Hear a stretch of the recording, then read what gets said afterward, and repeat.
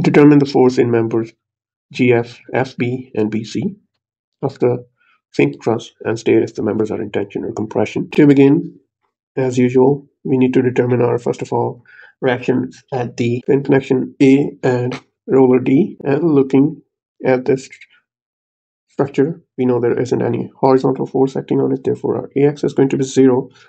And now to determine our external vertical reaction forces, we only need to determine for one side. And since we're going to need GF, FB, and BC, we know that we're going to have to cut this truss like so. And this means it would be in our best interest if we use left-hand side of this truss to solve for this problem.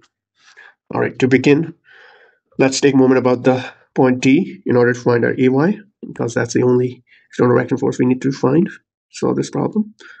So we're going to have moment at D. So we're going to have our first external reaction force of 800 pounds, and it's going to be counterclockwise, therefore positive.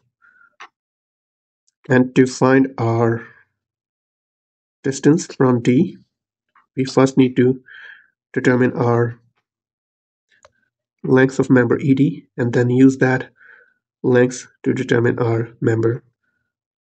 I'm going to say E alpha.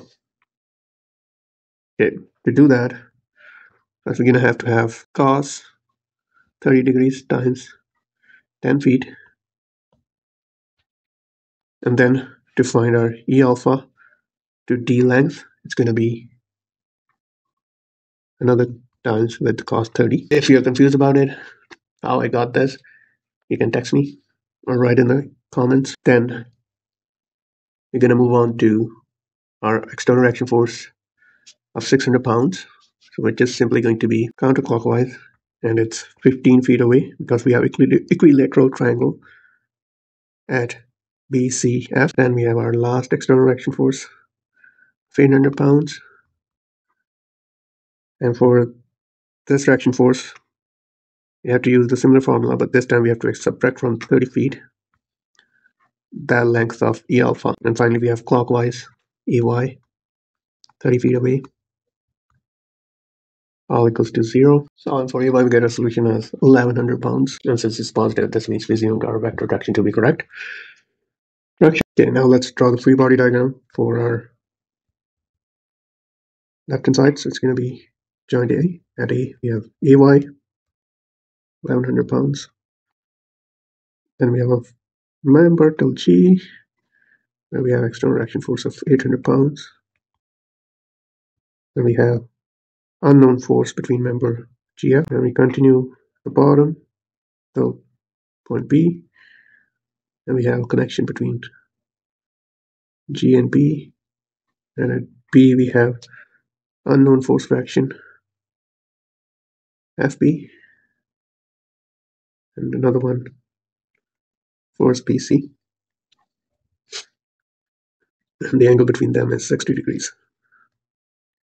Okay, now we can take moment about the point A because it's easier than taking a moment at our imaginary point F. So we're going to have clockwise 800 pounds.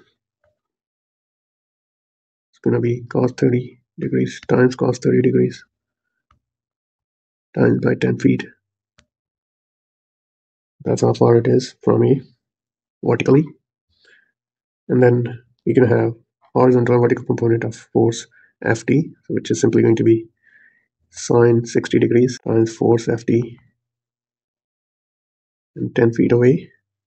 And we're not going to have horizontal component because it's right at same level as A. And if it's counterclockwise, all equals to 0. For force Ft, we get our solution at 692.82 pounds. And it's in positive direction, therefore we assume the direction in the right direction. This means this member is in tension. Now we can sum the forces in X and Y direction to find a force for member GF and BC. I'm going to start with vertical direction. We're going to have AY, which is 1100 pounds, plus vertical component of force Ft. Then we have vertical component of force GF. And we missed one external reaction force here, which is 800 pounds at G, all equals to 0. And now when we solve for GF, we get our solution as 1800 pounds, and it's in negative. This means we assumed our vector in the wrong direction. Switching our vector sign would get us positive solution, and that also tells us that our member is in compression. Now we can sum the forces in x direction to find our solution for force BC. So we can have negative force BC and then horizontal component of both GF and FD, all equals to 0. So for force BC, we get our solution as negative 12.44 pounds. But this solution is in negative. This means our vector direction is wrong. Switching it over, we get our solution is in positive, and this tells us that this member is in tension. And with that,